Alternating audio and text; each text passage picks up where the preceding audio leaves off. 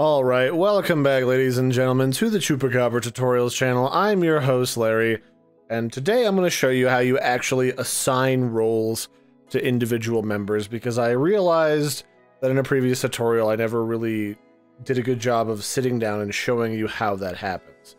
So inside of your server settings, you'll create different roles that will allow you to control a lot of what people have as far as permissions go and what they can do on the server.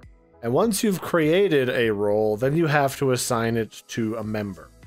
So one of the ways that you can do this is there's actually a list of all the members on your server down here at the bottom of your server settings, and you can actually assign people random roles by clicking on the plus sign, then going down and scrolling down or searching for the role if you have a lot of them, and then assigning them that role by clicking on it.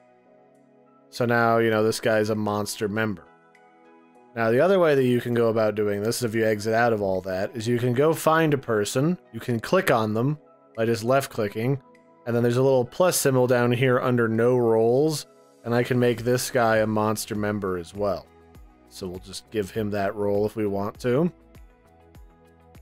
Then if you want to remove that role, you have to hover over it, and then there's a little X inside of that colored dot. It's a little hard to see, but you click on that, you can remove it.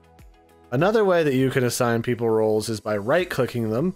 This is like the little pop-out menu that you see when you can like add friend, invite to different servers, change their nickname, ban them. And then down here at the bottom, you see a little thing that's called roles, and then here you can press and click and, you know, checkbox every role that they apply. So you can make them a Loch Ness Monster and a monster member and a DJ all at the same time if you really wanted to. You can stack as many roles as you want, and that adds permissions on top of permissions.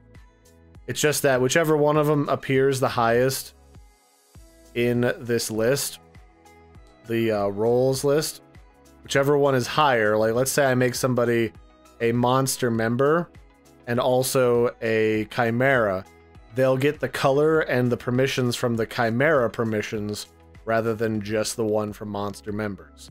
The higher the permission is on this list, the, you know, that's the one that'll take priority as far as like colors and placement in the list and everything.